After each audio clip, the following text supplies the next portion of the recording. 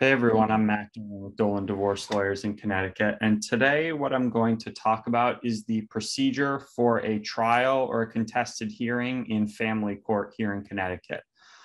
Now, a hearing takes place when the two parties in a case, they can't reach an agreement on certain issues. So they have to appear in front of a judge and put on evidence, and the judge ultimately makes a decision.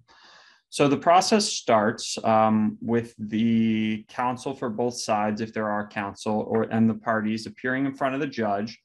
And usually what happens first is the judge will go over some housekeeping items to try to understand what the basic issues are in the case. And what the judge will often use as a guide are the trial management documents. And those I've outlined in a separate video, but what they're likely going to want to look at is the list of all pending motions, to understand what the issues are. So in a divorce case, the main motion, it's not really a motion, but the main item that's being pursued is either the divorce complaint or the divorce cross complaint, which is filed by the defendant, which is basically just saying, you want a divorce. We haven't been able to reach an agreement on the issues of the case. So, the judge is ultimately deciding all of the facts of the divorce, division of assets, custody, things like that.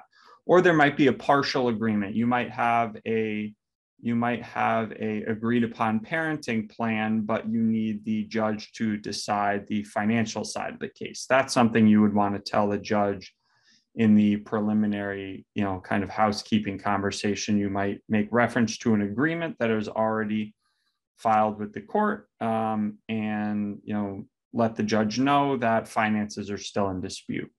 Or if it's a post-judgment case, you may have certain motions that need to be decided. Well, the motions can be decided. There can be motions decided in either a regular divorce case or a post-judgment case. So you might have a post-judgment motion for contempt if somebody has violated a court order, post-judgment motion for modification if somebody's seeking a modification to an existing court order, or you might have pendente lite motions,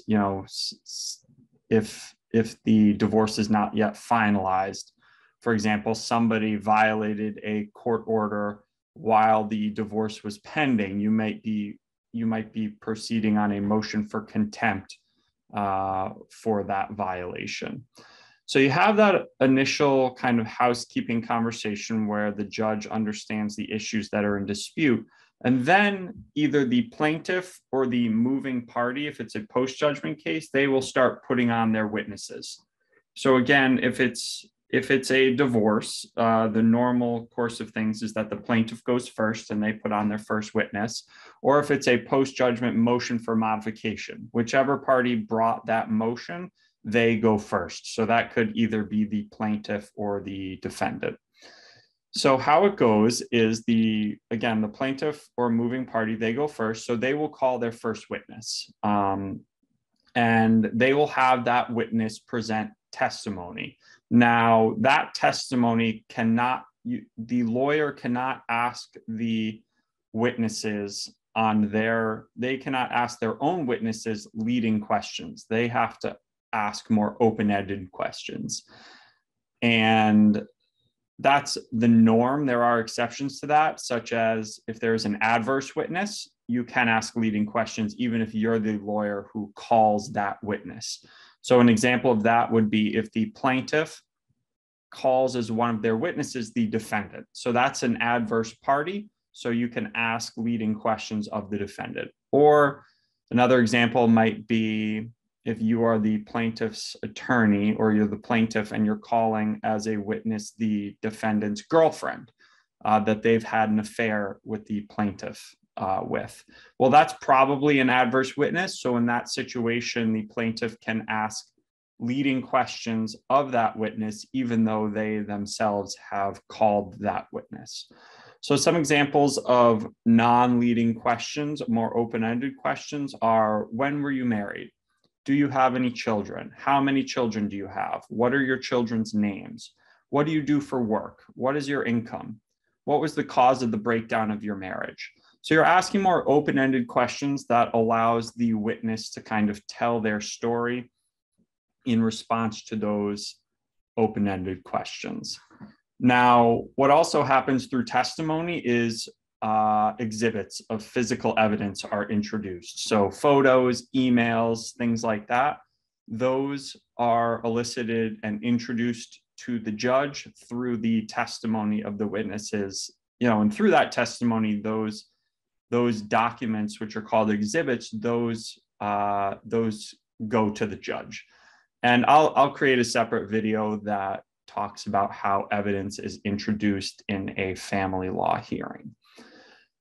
So once the counsel finishes asking questions of their own witness, then the opposing party has an opportunity to cross-examine that witness. So they can ask their own questions of the witness in response to the opposing side's questions. And in that situation, during cross-examination, the attorney or party, they can ask leading questions. And this is, leading questions allow the person who's asking the questions to control the narrative a bit more than the person asking questions can when the questions are not leading. So some examples of leading questions are, you were married on January 14th, 1987, and you have 3 children, and their names are Mark, Jerry, and Julie, and you work as a physician, and your income is $350,000 per year. Isn't that correct? And the cause of the breakdown of your marriage is that you had an affair with your girlfriend. Isn't that correct? So those are examples of leading questions that you can ask on direct examination. And again, it allows the person asking the questions to control the narrative a bit more. So after cross-examination, the lawyer will, or it doesn't necessarily have to be a lawyer, it can be a self-represented party. They will indicate to the judge that, they have no additional questions. And let me just clarify. So technically, cross-examination is also supposed to be limited in scope to the questions that were asked on direct examination. So, the cross-examination, the subjects that you're able to cover normally are limited to the subjects that were covered on direct. So if on direct examination, one of the questions was, the plaintiff testifies to the fact that she thinks you are having an affair and, thinks the defendant was having an affair and they've been spending money inappropriately, on cross-examination, you have to kind of stay within the subject of what was asked on direct.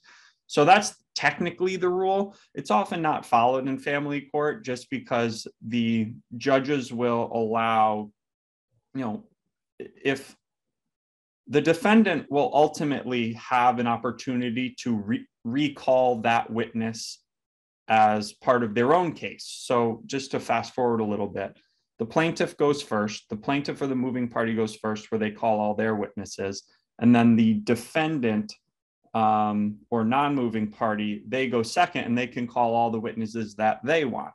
So ultimately, you can, with one of the witnesses, the defendant will be able to get into whatever topics they wish when they recall a party in the future. So just for efficiency and to move things along, the judge will often allow subjects to be covered on cross-examination that were not covered on direct, just because the opposing party will ultimately be able to, call that witness back to the stand and cover whatever subjects they wish to cover. So some judges will allow that, but it's technically, you're supposed to limit cross-examination to the scope of direct examination. So after cross-examination, the person who initially called the witness, they have an opportunity for redirect, where they can then ask questions.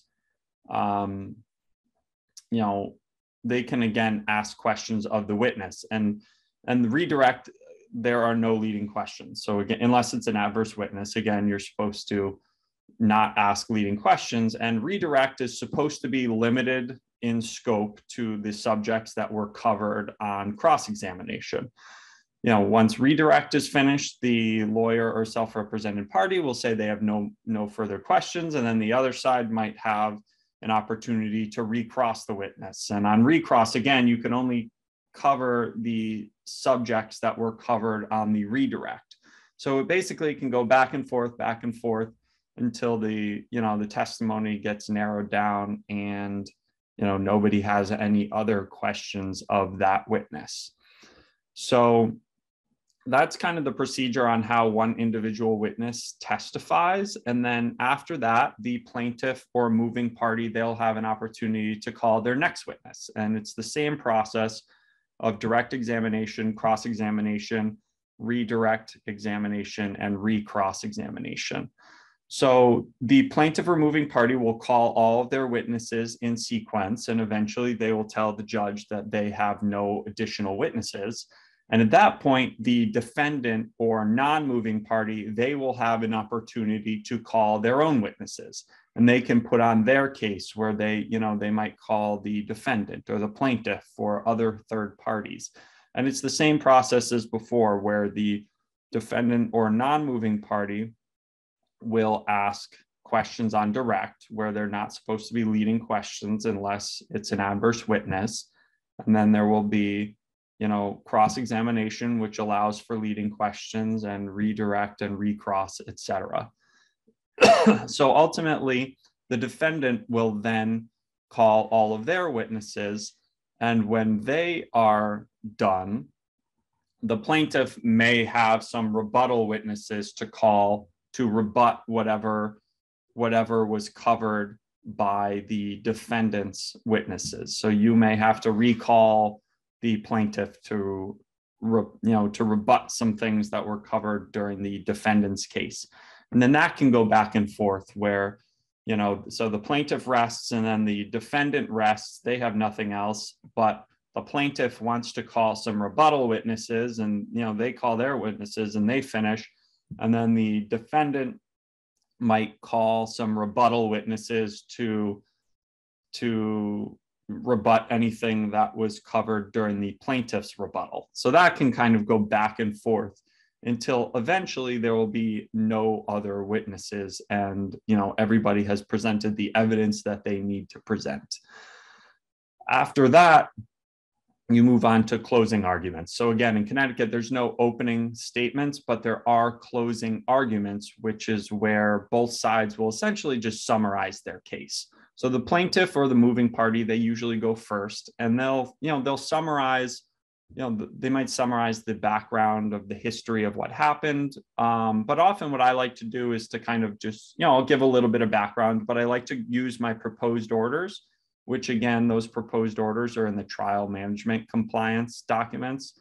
I like to use the proposed orders as a guide where I kind of just go through them with the judge and explain from a practical standpoint, this is what we're asking for, and maybe give a little bit of an explanation for why we're asking for what we're asking for. And then, so the plaintiff makes their closing argument, and then the defendant, they will make their closing argument. And, they'll summarize what they understand the facts of the case to be and what they think should happen. After the defendant makes their closing argument, the plaintiff, a lot of judges will allow the plaintiff might make some rebuttal closing arguments, points to rebut whatever the defendant said on their closing argument. And then the defendant might have some closing to rebut whatever the plaintiff said during their closing arguments. And ultimately, that can ping pong back and forth a little bit until the closing arguments have finished. So those are kind of the basics of the, how a hearing plays out from a practical standpoint. Sometimes judges can throw a little bit of a curveball, and they may not even want to hear testimony. If it's like a very simple disputed case, they might want to just hear argument instead, where both lawyers, they don't really call any witnesses. They may just argue their case and kind of summarize the facts of the case, and the judge will, ask the witness, they'll ask the parties, do you agree with everything your lawyer said? And both sides will usually say yes, or they may add something additional, and the judge will just make a decision. So that's less common, where the judge will just hear argument, and that's in the more simple, basic things. Usually it is the more formal procedure, where it is the initial background, and then testimony of witnesses and closing arguments. So those are the basics of the procedure in a trial or contested hearing in family court here in Connecticut. If you have any additional questions, or need some help with your upcoming trial or hearing, please don't hesitate to reach out to our office. Have a good day.